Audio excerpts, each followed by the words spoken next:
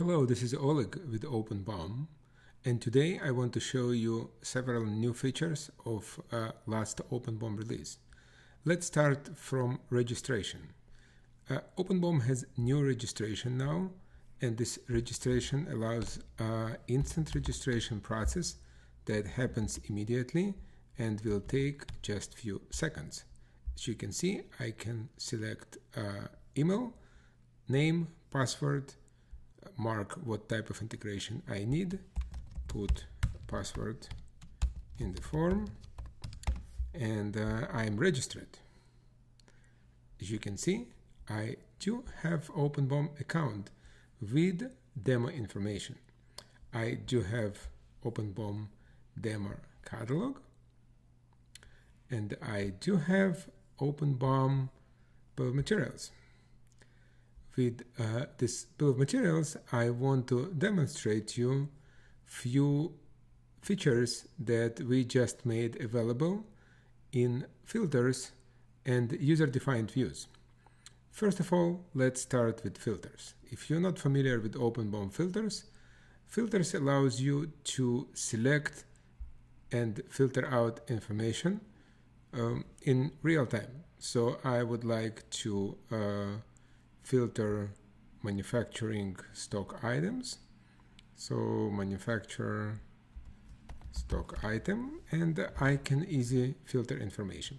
But remember, OpenBOM filter in user interface work in real time and it's not saved. So after I made a filter, if I refresh my browser, this filter is gone. The second thing that we do have in OpenBOM is user-defined views with filters. You're probably already familiar with user-defined views, but we added new functionality of filtering to OpenBOM user-defined view. Let's show me how I can create OpenBOM user-defined view just in few clicks. So for the moment we are editing single level BOM, and I can go and create a new view. So let's call this view stock items and save this view. I can go and I can edit this view, and the simplest way to do create a new view is to get properties from the BOM. Single click, you get list of properties, and you can decide which one you don't want, and I can delete some of this information, and I can leave some of these columns.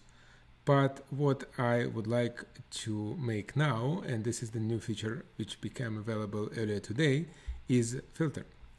I can create a filter for stock item, and I can apply this filter in the view. So what happens now, if I move to stock item filter, this filter automatically filters information from the BOM. So look at this.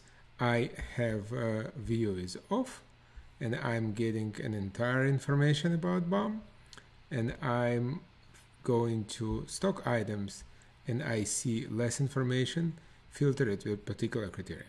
I think it's very cool, and it's very useful if you want to slice and dice your bill of materials with different data and different criteria.